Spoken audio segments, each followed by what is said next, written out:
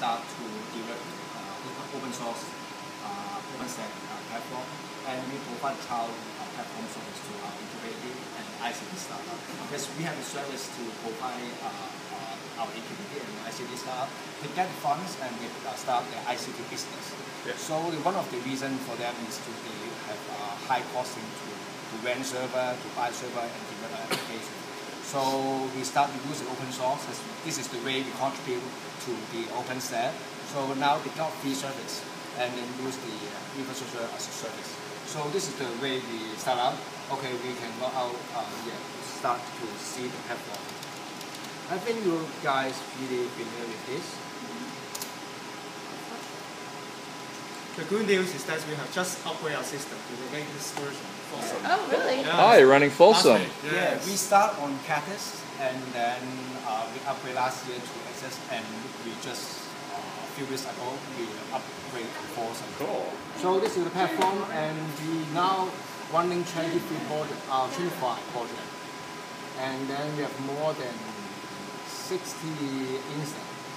So this is all the company incubated. They are running in the Big 4 enterprise center. Ah, the incubated so startups. So now they got free service, but of course we limit the resources for them.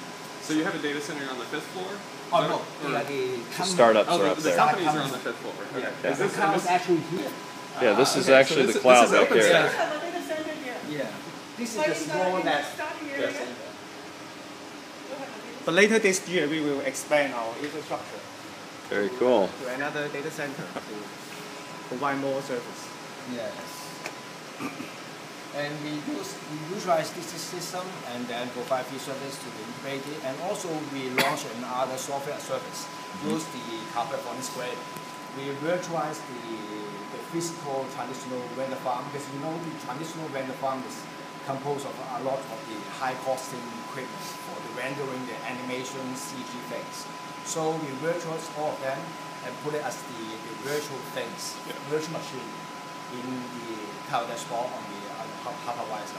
So we use the render panel, the console to consolidate all the VM, and then the student, because last we have the match, the student they submit their animation vector file to the render farm, we call 3D card, and then they render things, and then they can just go to sleep, and then the next day they just download that file.